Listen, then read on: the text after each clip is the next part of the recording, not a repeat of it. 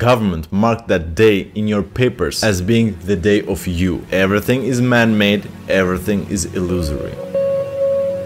Today's topic is birthday melancholy. I'm sure that most of us have experienced this state of mind in some way or another. This dragging feeling when yet another year has passed, but somehow you don't feel that you have come any closer towards your goals, aspirations, which consequentially can make you feel bad about yourself and your situation. But don't worry, hopefully this video will give you some perspective and make you understand that birthday is nothing but an illusion. It's generally agreed that your birthdays are supposed to be a time of celebrating, dining with family, carousing with friends, or passing time with your significant other.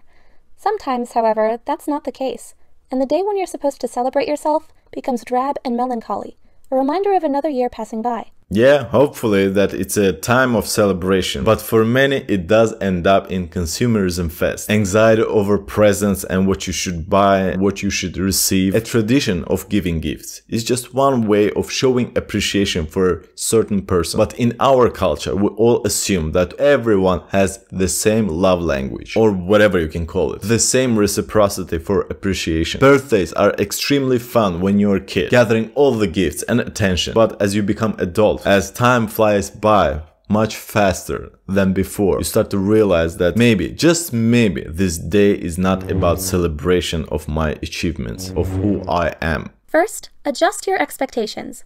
Planning a large party can be a lot of fun, but it can also be very taxing to see through, and you may end up not enjoying your own celebrations.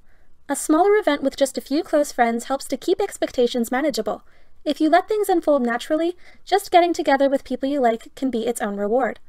First of all, you have to acknowledge that the celebration of your birthday is not about others. It's about you, and it's up to you to decide whether you want to do something grandiose or something more intimate with your close ones. Heck, there are many of us who have very lonesome lifestyle, and there's a high probability of you celebrating by yourself, if you can call that. Maybe ordering in some great tasting food and cold beverage and watch some film in your own company while there's a cold dessert awaiting for you in your refrigerator. Or maybe it doesn't have to do something with food. Maybe you can treat yourself by having an experience. Museum, film theater, a roller coaster ride, it's up to you.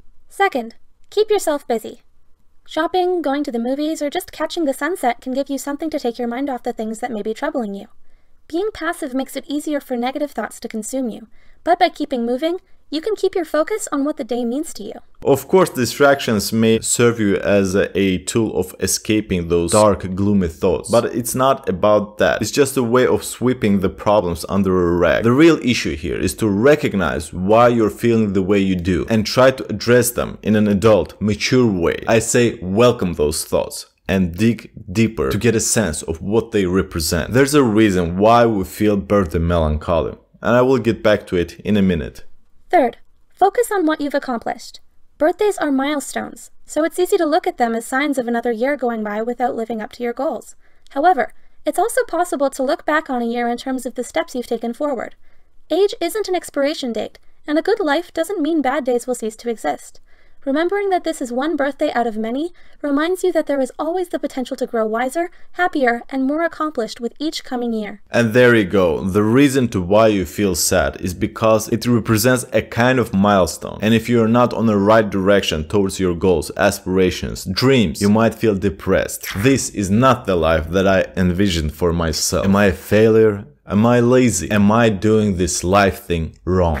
And I agree that age isn't an expiration date. After all, you can put together two people of the exact same age and they could look very different compared to each other because of the lifestyle choices they have made previously. The diet they have, the hobbies they have. Maybe one of them likes to eat a lot of junk food and go out and party and doesn't give a crap about fitness, whereas the other one does the opposite. Takes care of his health diet-wise and fitness-wise, and also doesn't do a lot of partying. Age is just a number, a ballpark that government puts on your paperwork in order to compartmentalize you in a group of people of a certain demographic with certain plausible similarities. Making sweeping generalizations, the way you look and feel is totally up to you. 4. Make yourself responsible for your happiness. Receiving a birthday gift is a great thing, but depending on another person for validation can also be a little counterintuitive on what's supposed to be your day. Treat yourself is the order of the day. By learning to rely on yourself, you can make your birthday very special in a deeply fulfilling and personal way.